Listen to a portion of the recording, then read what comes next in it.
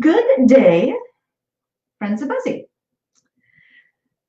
I'm Dr. Amy Baxter, and I am wearing my doctory coat today because I am going to give a very quick lecture to both dermatologists who are prescribing Dupixent and to any families who are trying to deal with giving Dupixent to their children at home. I lecture a lot about needle pain and needle phobia, and most of my lectures tend to be directed to a pretty small subset of people, either the adults who are afraid of needles or to children who are on chronic injections. In the United States, for biologics, there are about 300,000 children who have juvenile arthritis. So they have to get different kinds of biologics at home and have to get used to giving them to themselves. Dupixent is also a biologic, meaning that it is an immunomodulatory drug, so it decreases the immune system going haywire. Just like in coronavirus, when you have problems with an overactive immune system, children and adults with asthma, with arthritis, rheumatoid arthritis, with diabetes, with eczema, allergies, asthma, all of these things are some degree of the immune system overreacting. Psoriasis is another example. The category of medications that dampens down the immune system is sometimes shortened to being called biologics or immunomodulators.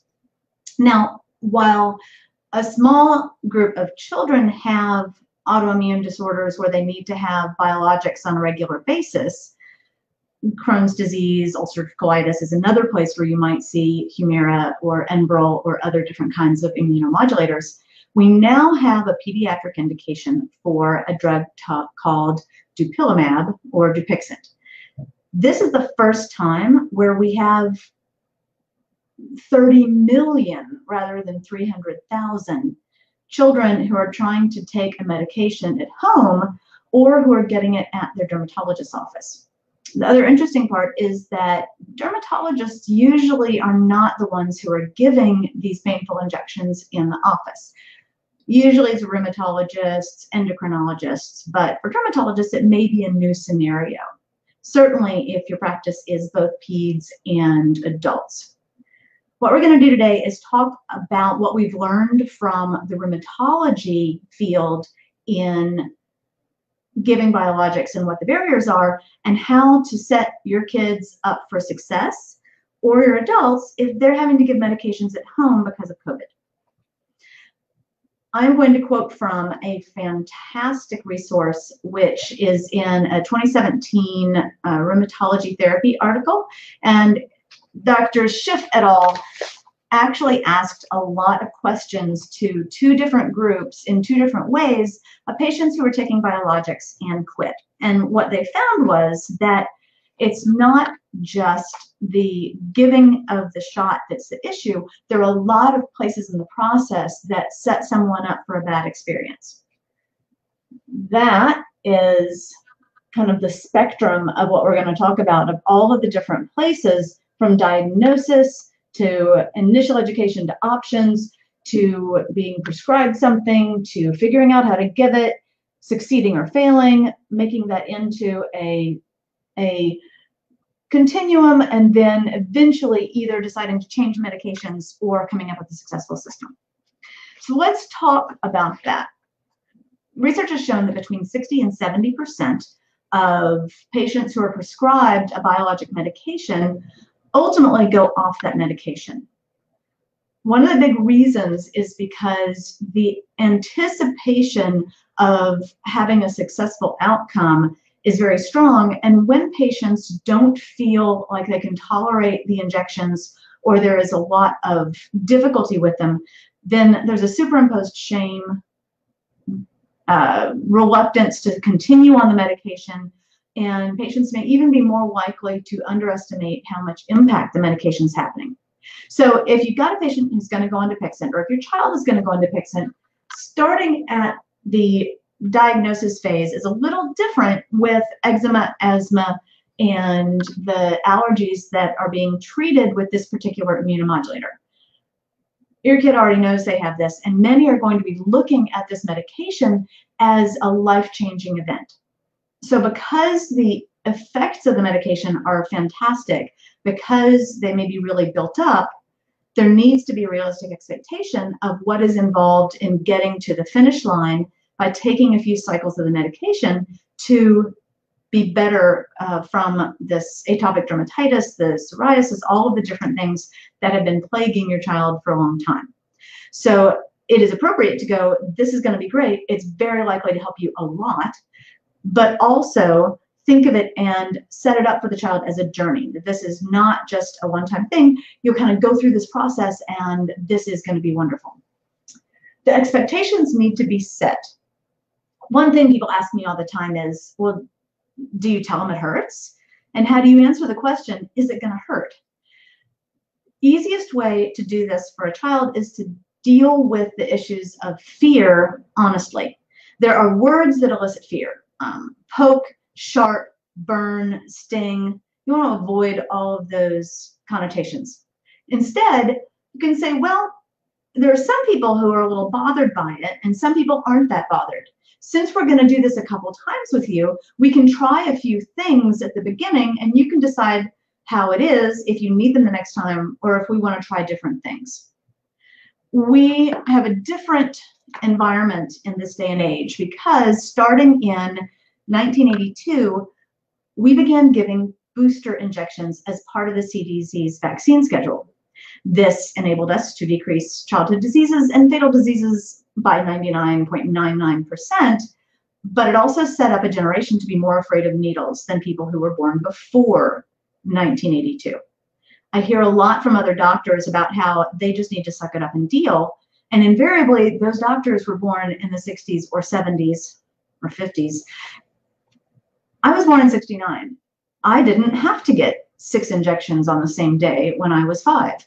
I got 6 injections total before I was 2 years old, so I don't remember. Consequently, it's a little disingenuous to say they need to suck it up if you yourself did not have to go through this process. Kids today get 36 separate injections before they are 6 years old, and they get a lot of them on the same day when they're old enough to remember. So that's why there's a lot of needle phobia going into this, and it's worth being sensitive to it. Children born in 2000, 63% of them were afraid of needles. So odds are 2/3 of your kids who are going to go on this are going to be afraid.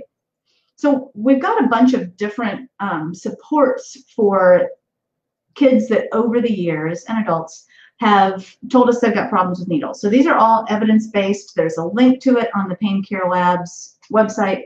But we start with 7 Secrets for Shots, which deals with not only pain, but also 2 very important aspects, fear and focus.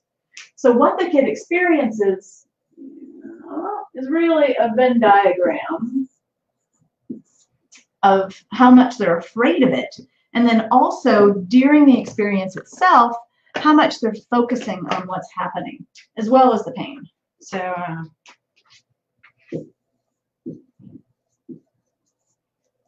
in managing the expectations, that is going to be critically important to deal with fear. Because if a kid knows what's coming, they at least know that they're going to be able to get some control around it. They're not going to be blindsided. It's not going to be something that they didn't expect. If they know it's going to be a big deal, without making them afraid, they're actually better able to cope. One study looking at fear reactions to blood donation found that when patients were asked, how afraid are you of having blood drawn out of your arm? They actually were less likely to faint. They were less likely to have nausea, those kind of feelings. The hypothesis was that if they've got a license and an opportunity to talk about it, it normalizes it and they don't have to feel the problems of shame in addition to the fear. So manage expectations. Is it going to hurt? Well, needles aren't comfortable, but we're going to try some new things to make this better for you. And we've got a couple different times to try. So if you don't like how it feels the first time, we have other things that we can try. So manage those expectations. There's often a disconnect between when a patient is told, take this home and give it, and then they're at home with their child who is screaming, running away, hiding, and normally the child is a very reasonable 12-year-old, they're embarrassed about their own reaction, but they're afraid. It's much better if you can set up with the parent, or if you're the parent, if you don't get the information you need from your doctor to help, don't be satisfied with that. Make sure that there's enough discussion about how difficult is this going to be for you to give to your kid at home. All right, and then rituals. So one of the great things that Schiff found in their paper was that most patients who are on biologics end up developing rituals around giving themselves the injections. Biologics tend to be thicker, they're more viscous, they can burn. So because of that, there is a bit of girding oneself up for battle that happens in the context of doing the injections. When your patient or your child is going to be getting Dupixent, it's not a bad idea to go ahead and set up the expectation of a positive ritual that surrounds it. Comfortable place, let the child pick music, pick some nice food to come after, and go ahead and set those things up for an event so that there is already a bit of a ritual in place. Now, one of the things for more advanced issues with 7 Secrets for Shots, we've actually gone past magic tricks for needle sticks to advanced needle fear solutions. There's a whole other lecture on what to do if your kid is already terrified of needles, and you're going to need to do a little advanced extra work and involve them on lots of different ways to try to overcome something that's already set up. One thing that is useful is that Dupixent is usually a time-prescribed number of injections, so it's not something that's going to be forever. And whether it's a sticker chart, whether it's a color something in all black if the person knows they don't like it, and just completely eliminate and make it a black hole of having to take that injection so that they can tell when their series is completely done. And once it's all completely looks like a black hole, then they're finished and their skin is going to be clear as well, that kind of thing. So set that up. But during the actual event itself, you want to deal with a couple things: the pain, the fear, and the focus simultaneously. Pain, first of all, take the medication and warm it to room temperature. The instructions say to use 30 minutes, but you can also, after it's been out room temperature for 30 minutes, even putting it in your hand for just a few minutes before giving it so that it's not cold. The less cold it is, the closer to body temperature, the more comfortable it's going to be. Different people have different experiences with speed and with slowness. In general, slowness tends to be more comfortable, but some kids and adults are wanting to just slam it in, get it done as fast as possible. That's something that's worth discussing before you give the injection. For pain itself, Buzzy combines 2 different physiologic mechanisms to block pain. One of the first ones is ice. Now, even if you don't have a Buzzy, you can leave ice on the site where you're going to have it.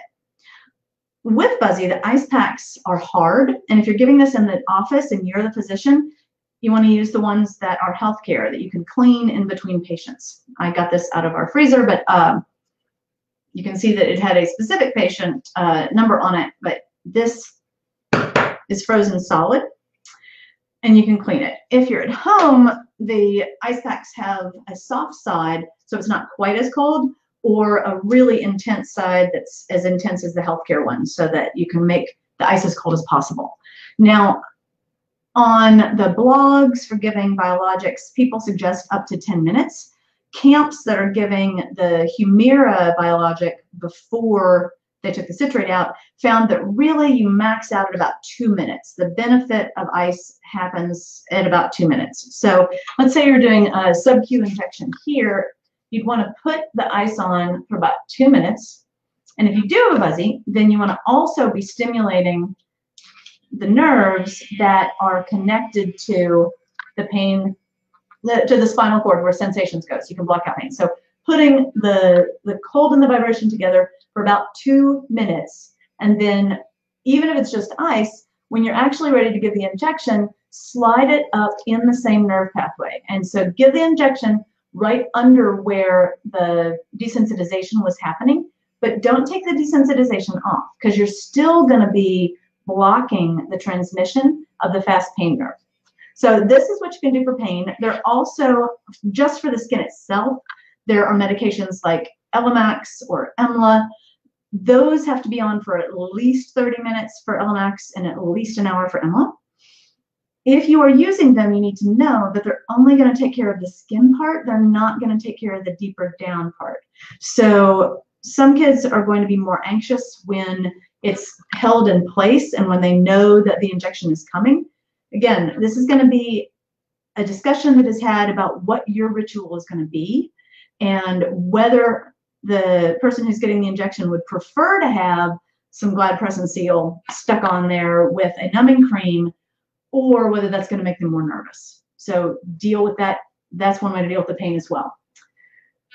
Fear mostly is going to be addressed by having some control. When patients and when people feel like they're more in control of pain, they actually report less pain. If you are in a clinical trial getting electric shocks and you are told to stop when you can't stand it anymore and they will stop immediately, you record less pain than when you're intermittently given shocks and you have no control over it. Same people, same amount of stimulus, but control lowers pain. So whether it's holding this, having the adolescent or child hold this themselves, whether it's being able to choose a lot of different options. Again, we've got tons of different things to think about here, but having control over some of the process and the ritual can decrease fear.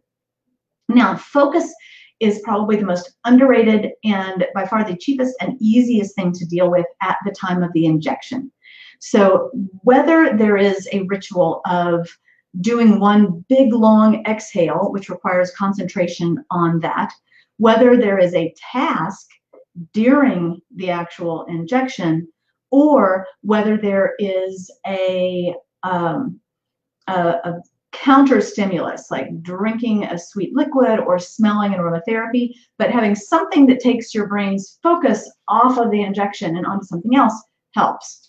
Now, the research is actually best for cognitive tasks that are not too difficult. So the tell me about your dog, Timmy, too difficult. And of course, if you're the parent giving it, you know about their dog. And you know their kid's not named Timmy, so then that's kind of strange. But the distraction of, can you find how many monkeys are touching the bed? All right, that's actually, go ahead and try it at home. The distraction cards are a bit more difficult than they seem, because with that particular question, if you said 3, I would say you're wrong. And then you have to look harder, and then the injection's already done. But the actual answer is 5. But if you'd said 5, I would have said, you know what? That little guy is actually in front of the bed. Maybe you need to play more video games so you can do this 2D, 3D thing better. The questions are all on the back. These have been found to decrease pain 50% by themselves, and when added to Buzzy, 88%. If you don't have these, then a really good distracting question to ask is to combine visually counting something that's out of context. One idea is, if there is a sentence written across the room, count how many letters have holes in them. We're used to seeing letters as meaning and as part of a word. We're not used to seeing them separately as a shape. So if there's a word wearable, for example, I'm looking at it and there's E-A-A-E-4. The amount of time it takes to do that is enough time to distract, and it occupies the anterior cingulate gyrus that is dealing with the assessment of risk. So focus changes how much the brain is able to appreciate pain. Decreasing fear decreases the perception of pain, and actually dealing with pain takes care of pain.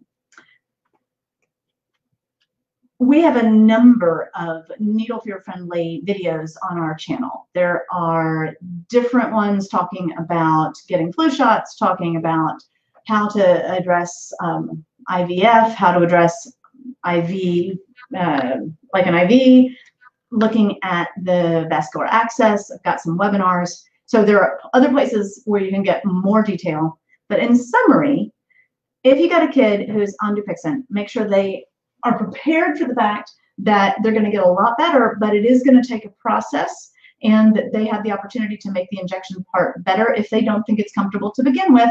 Some kids aren't that bothered, so you lay that out.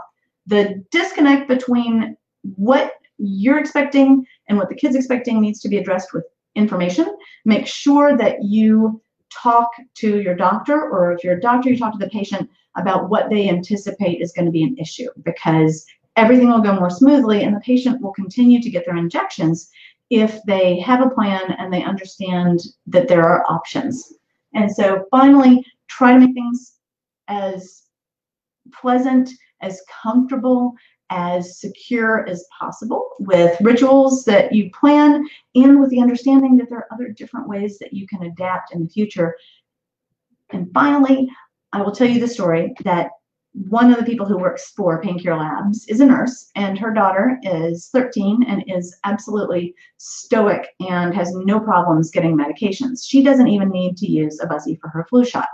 However, when she took the Dupixent at home her first time, even with the Buzzy and the ice, she cried.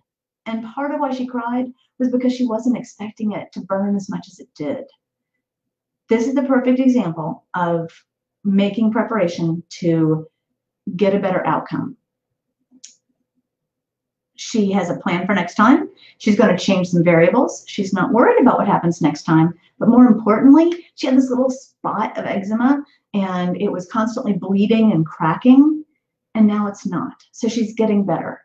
So use the fact that after they start taking the medication, they're feeling better, they are getting better. A lot of the issues that made them either embarrassed or scared are really taken care of, and let them know what a positive experience it is to get the medicine that makes them better. Thank you so much. You know, as with everything, you can tell them after they're getting their injection that, you know what, we only have to do this a little longer and it's going to be fine.